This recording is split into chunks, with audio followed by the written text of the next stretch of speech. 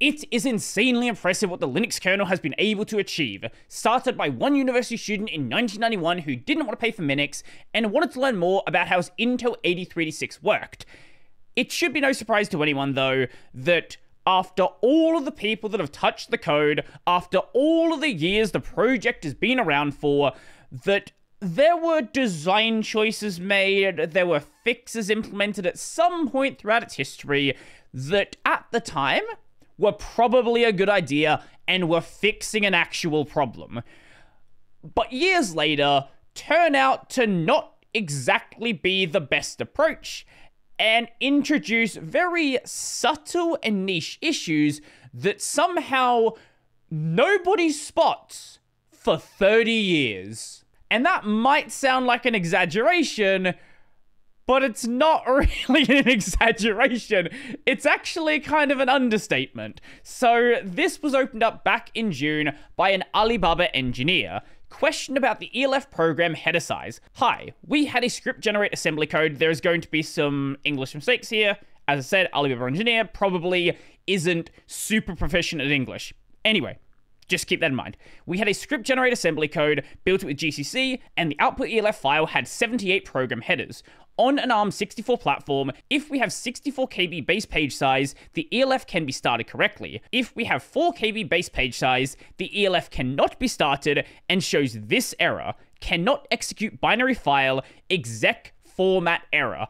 And all of this is due to this bit of code right here, the load elf phdrs function. Not important to the main point here, but this is peak kernel naming. I'm sure this is documented specifically what this means, and people that work in this part of the kernel probably have a good understanding of it, but the name is excessively short and doesn't tell you what it actually does. Anyway, the name is not important. What is important is what it does. This is a very simple check. So if the size is 0, it will go to out. If there's nothing to do, there's nothing to do. If the size is greater than 65,536, but the important check is the third one. If the size is greater than elf min align. What is elf min align? Well, on ARM64, this is defined as the page size. So from the user's perspective, this creates inconsistent behavior. On the same architecture, ARM64, it's going to have a different value for 64 KB and for 4 KB. On 64, it runs just fine, but on 4, goToOut is run, and it fails. Now here's the problem. This is fine. There's no issue here whatsoever if it was documented, and that's the problem. So it doesn't appear to be documented in the spec whatsoever, so nobody would know unless they run across this issue, and if you go and just remove that check, the issue goes away. And obviously, the check was there for a reason, and we'll get to that in just a bit, but at least initially, it seems like that just fully addresses the problem. So my question is why we limit the program's header total size to the page size. Git history couldn't tell anything because the limitation was introduced when the whole Linux kernel tree was migrated to Git. Is there a possible constraint on other architectures? Thanks. Is there a reason this was implemented? Does anybody know why this check is actually here? Because if you're going to add a check, there's usually going to be like a reason for the check existing. Now, here's the fun thing about it not being in the Git history and being introduced before the kernel tree was migrated. This is not just maybe a little bit before it was migrated, you know, like 2002 or something like that. It is quite further back than that. So longtime kernel contributor Keys Cook responded to the question, firstly asking, why so many headers? The answer here is actually that the developer doesn't know. That's just what the script does, so that's what the script does. There's probably a reason for it, but it's not important, right? Like it should be functioning. That's the main focus. Looking through the history where you have to examine the pre-Git tags, 477-9B38BCB96 patch Linux-0.99.13 September 19, 1993, which says ELF binary support is a notable change. Here, the page size check does not exist. When ELF interp support was added in this right here, import 0.99.15f, we see the check appear and can find no rationale. So it was introduced very shortly after this right here, and there appears to be no explanation for why. And with bin fmt elf hoist elf program header loading to a function, the page size check is added for non-interp loads. It seems the 64K count is sufficient if the goal was to avoid large memory allocations happening from user space. We're way past page size these days, being IPC, BPF, etc. Does this work for you? And this is what was done. Just remove that one check at the end. Now, whilst there was no explanation on why this was done, there is this comment here. Sanity check the number of program headers and their total size. That is the only explanation that appears to exist. The only way you could actually find out why this was done is find the person who made the patch and then try to get them to explain why they added some fix from 30 years ago. And finding the person might be pretty easy, but having them remember why they made some one-line change 30 years ago,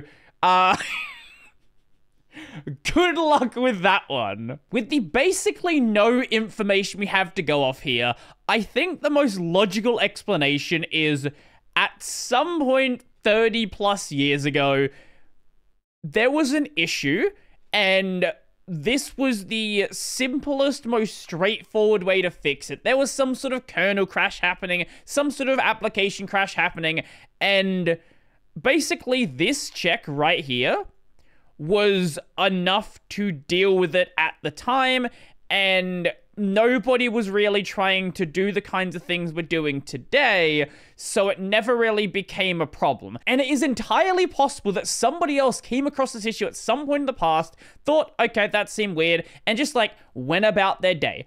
I cannot believe that this would be the first time with something that has been here for this many years, and an issue that is so simple that nobody else has seen this. Now, this thread didn't really have anywhere else to go besides the fix being introduced, and it didn't seem like that was going to happen. Like, the fix was here, but nothing was really moving. Like, is this actually going to be merged? So there was this sent up a little bit later. On July 17th, bin fmt elf removed the 4K limitation of program header size. We have assembly code generated by a script. GCC successfully compiles it. However, the kernel cannot load it on an ARM64 platform with a 4K page size. In contrast, the same ELF file loads correctly on the same platform with a 64K page size. The root cause is the Linux kernel's ELF min align limitation on the program headers of ELF files. The ELF file contains 78 program headers. The script inserts many holes when generating the assembly code.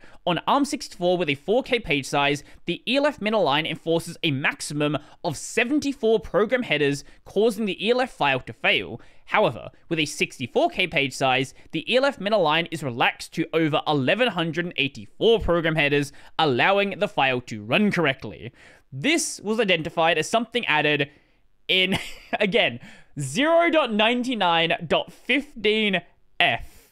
a very, very long time ago. Now, the patch has been signed off by Keith Cook because kind of the person who wrote the patch initially, and it makes sense for him to just sign it off.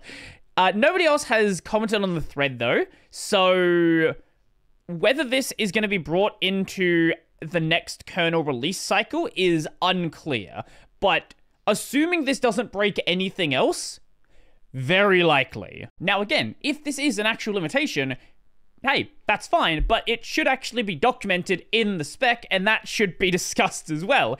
If not, it probably shouldn't be here because it's introducing a weird restriction that the only way you would know it's there is trying to bump your head against it, and then realizing that what you're doing doesn't actually work. Now, even though for most people here, this is not something you probably ever even thought about, you probably never even thought this was a problem, even knew this was a problem, and frankly, it doesn't really matter. But at the end of the day, it's always fun to see these random things that have been around for way longer than you might think they are. Yes, there is a lot of people that look at the Linux kernel, but the Linux kernel is massive nowadays, and some things slip through the cracks until somebody notices, hey, this thing that I'm trying to do, it should work, but it doesn't. So, let me know your thoughts down below, go subscribe to the channel, and if you really like the video and you want to become one of these missing people over here, check out our Patreon, subscribe to Pay, linked in the description down below. That's going to be it for me, and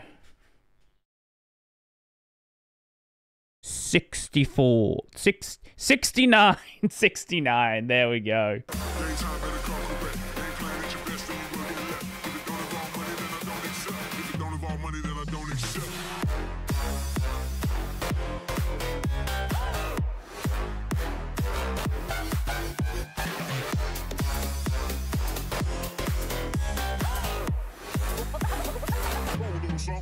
Like this.